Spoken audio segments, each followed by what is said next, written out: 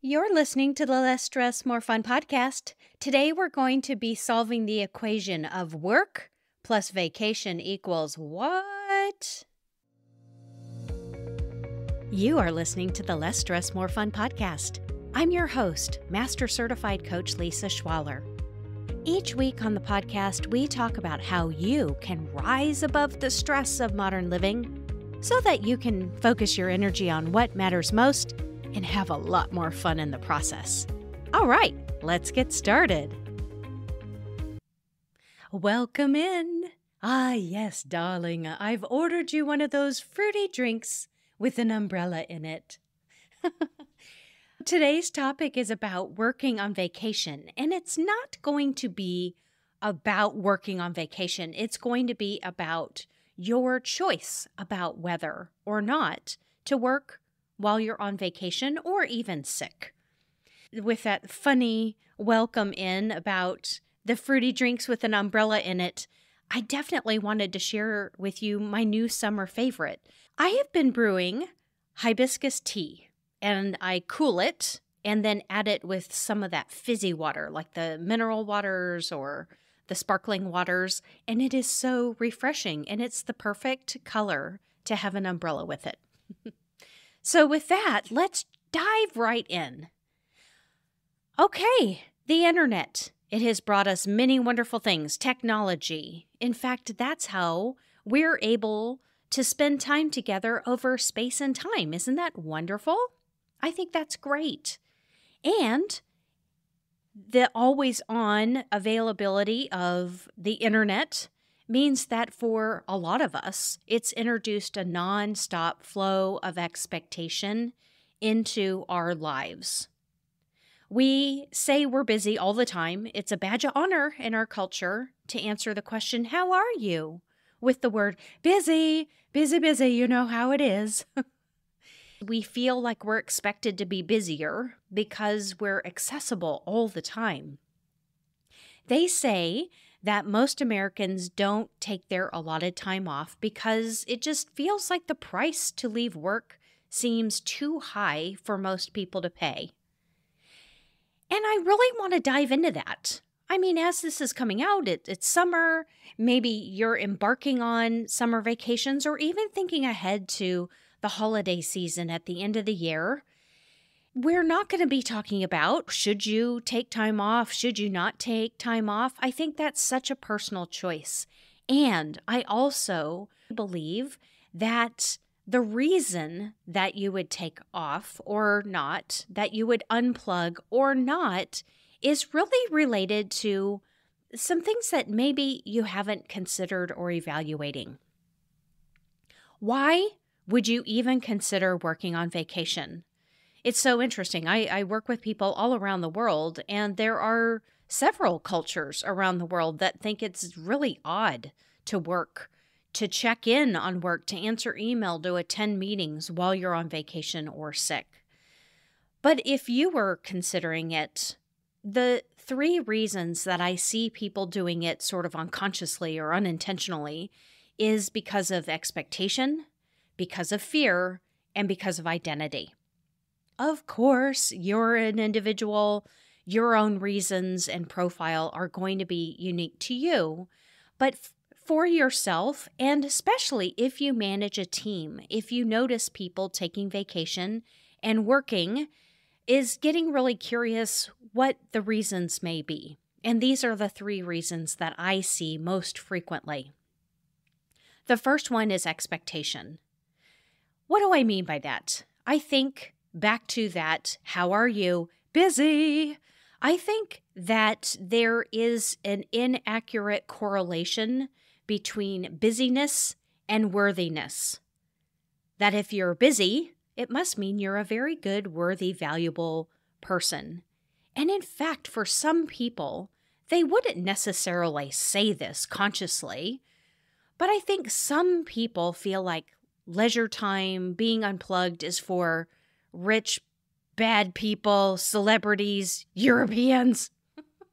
We don't necessarily think that being unplugged is something that is just part of our human existence. It almost feels like you have to be earned into it or it's for the lucky ones. I also think in the category of expectation, the culture, and use that very broadly. We think that we are expected to be responsive at the speed of light, whether it's necessary, helpful, or even valuable in and of itself. The expectation to be always available makes people feel a certain pressure to work while they're on vacation or sick. The second piece that I see most commonly, or the second reason more specifically, is fear. And this is just a subset of expectations. If there's an expectation that you have of yourself and others, or you feel others have of you, then it would make sense that if you're not complying, that maybe there's some fear of consequence. And what is so unusual is, again, most people wouldn't really say it like this, but they think that if they're not always available, if they're not highly responsive, if they really do take their time off, that people will think, well, we got away with them not being here on Tuesday. We may never need them around at all. Which, I mean, to be blunt, every single one of us is replaceable in our work. So not working on vacation, translating to getting laid off. I mean, I don't think there's a direct connection. And maybe there are some terrible people who are like, you know what, that so-and-so, they always took their time off. Maybe they should be the first to go. And I also wonder if at the end of your life, when you're 85, 90, 100 years old, looking back on your time, was it worth it? It's just very interesting to see that fear and the consequence. Statistically, most of the time you just take your time off, there's not going to be a dire consequence. So really, really analyze that in your own life if this is something that applies to you, or it could be something that you help your team members with if you manage a team. The third reason that people might feel like they need to check in from vacation or while they're sick is because of identity. Work has become an expression of self. Work should be satisfying. We're supposed to feel passionate about it. And it becomes a very large component of how we express ourselves with our lives. For some people, work becomes a really big part of how we know whether we've gotten anything important done during a day. And our human brain kind of tends to blow that out of proportion. So work is important. I love to work. And it's not the only thing about us. This isn't to discourage you from working on vacation or encourage you to unplug. It's really to notice the reasons that you may be making one decision compared to another decision. Ask yourself, have you ever made a deliberate decision ahead of time of whether you're going to work on vacation, whether you're going to check in while you're sick? Is this something that you do on autopilot, or is it intentional? Being intentional with your choice, it's so empowering. Let's have a couple of scenarios and break this down. Let's imagine that you're going on a holiday vacation. You're going to be off work for 5 days, a full work week, and you would like to check your email, but you don't want to deal with a grumpy travel partner, who is expecting you to be logged off the full time. What if you have blocked your time out, you have done a very nice job of keeping your calendar tidy, and you have it clearly marked that you're out of office for those days, and people are inviting you into meetings? Would you invite them in, or would you tell them to pick another time when you're available, or point them to a designated backup? In just that one scenario, what comes to mind for you? And notice whether anything that comes to mind is around the expectations people may feel of you, or you feel of yourself, the trade-offs you might make, the concerns, the consequences, your wishes, all of it. Notice that there are so many stories in our minds about what we should do or shouldn't do. And again, a lot of times we're just kind of making our choices on autopilot, or we're just making the choice that seems to avoid the most perceived pain. But I invite you that there is actually a better way, and that's to get to know yourself by asking some questions around deciding what's right for you and your fellow travelers if you're taking time off for vacation or if you're sick. So while you're deciding if you're going to work, all, some, partial, none, whatever that looks like for you, here are 3 questions you can ask yourself to help with that decision making. The first question is, what result do you want to have a week after you return to the office? I think our minds will focus on getting ready, being on vacation, and the initial re-entry period. But imagine it's a short-term future from returning from vacation. It's a week after vacation. Are you glad you took the time off completely? Did it cause a lot of stress? And again, this takes your mind past that initial reentry period, which is a transition sometimes for some of us. So it gives you a little bit of space to make the decision of a week after, a month after, 6 months after. Will it have mattered if I made this decision or this decision? And it gives your mind a little bit of space to play with instead of thinking of avoiding pain in the moment, which is what our brains will stay busy with if we let them. The second question is, what is the consequence of working during your vacation or while you're sick? What is the consequence of not working during your vacation or while you're sick? Write down all of the pros, the cons, and not just to get a pro and con list and pick the one that's got the longest line of entries, but notice on your pro and con list how many of them are real, true, actually going to happen, and how much of it may be storytelling. Question number 3. What decision would you make with your gut? Yeah, just asking yourself, do you know what you want to do and you're not doing it out of expectation, fear, or even an identity that you have around who you are in relation to your work? What if none of that actually mattered? What if you asked yourself, like, what do I want? And you danced with giving yourself what you want. That's one way to stop the squirrely mind, to get out of being reactive, and to get out of the storytelling that can come with expectation and other things that we have talked about. I think you can make the decision every time you're out of office. You don't need to be the person who's never unreachable or always highly available. No matter what you choose, you just decide for that time period, communicate it, and then follow through with it. And again, you can make the decision every single time. I know when I'm out of office, I just make a decision every single time in advance. It's part of my planning process. And then the most important part is the communication and sticking with it. So let's talk about the communication plan. Decide ahead of time what your email strategy is going to be while you're on vacation. Are you going to check it at all? Not at all? Once a day? Sink into what feels best for you long term. You get to decide, are you available by the phone? And if so, what the turnaround times are going to be and whether you're going to attend any meetings that are scheduled. And then, and this is so important. I wish you could see my arms raised emphatically. It's so, so important to teach yourself and others that you mean what you say by following through on your pre-decided plan.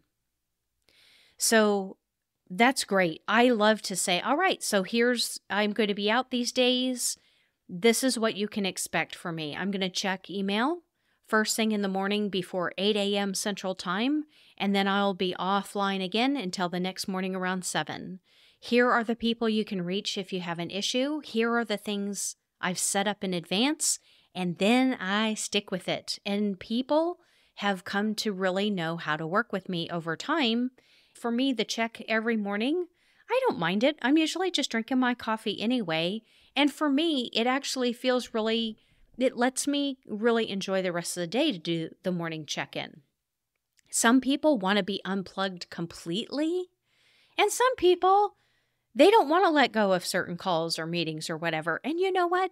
No judgment. None. You get to decide what's right for you. Just know why you're doing it and do it for reasons that you love. I love my out of office pre-planning. There are times where I'll say, I'm going to be off.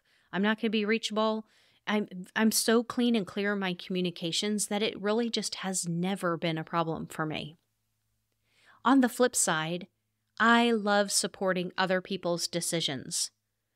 For colleagues, people who are expecting to be out of office that we're working on projects together, we'd have a conversation. And if they haven't proactively communicated their communication plan, I proactively invite them into a conversation about it. I ask, what's your intended approach? How can I support you?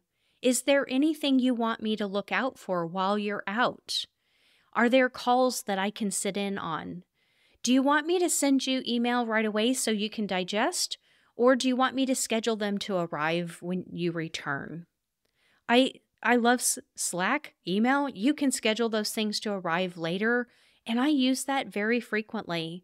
I like to make sure that I'm helping set expectations by delivering things when it is necessary. I work with teams that are in other countries when they're on their holidays, and a lot of them are cultural or religious in nature. If I think of something I want to tell them, but it's not time sensitive, I'll schedule it for when they come back. It's awesome.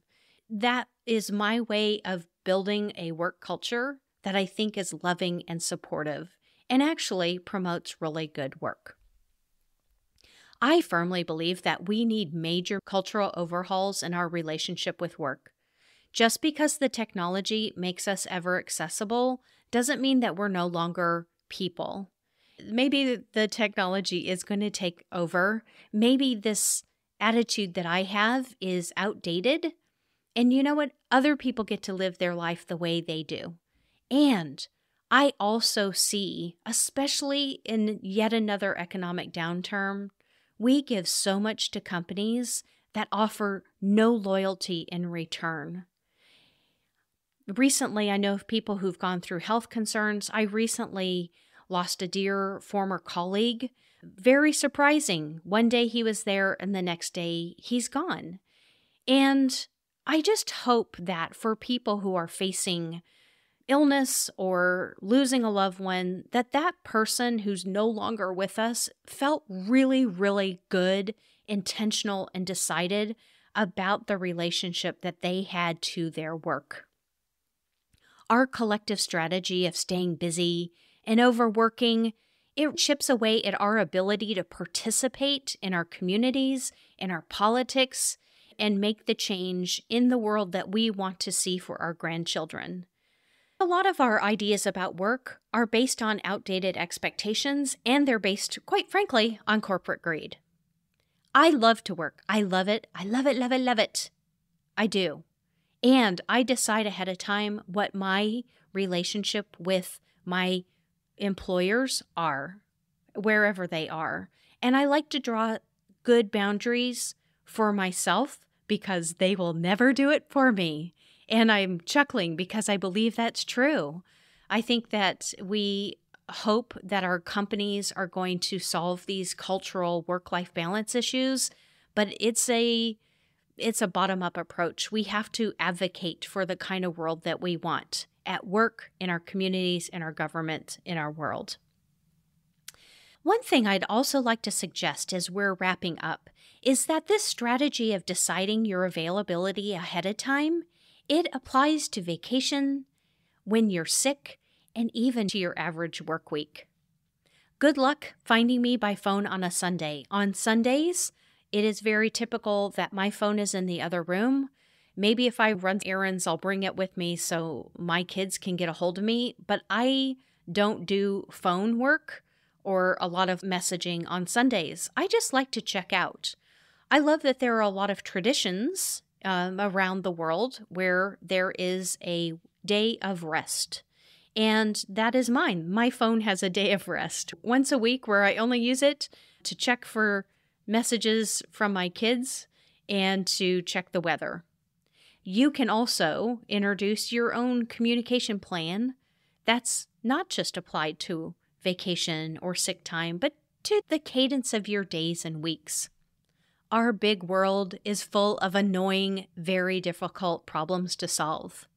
So please, for you and your families and your neighborhood, do what you need to do to be rested and ready to help us create a prosperous, abundant world for our grandchildren. I think more and more about the long-term consequences of my daily choices, and I think it's fun to use topics like this to explore those. This week, my invitation to you is to complete your own self-assessment of whether you work on vacation and why, what your opinions are about it and why.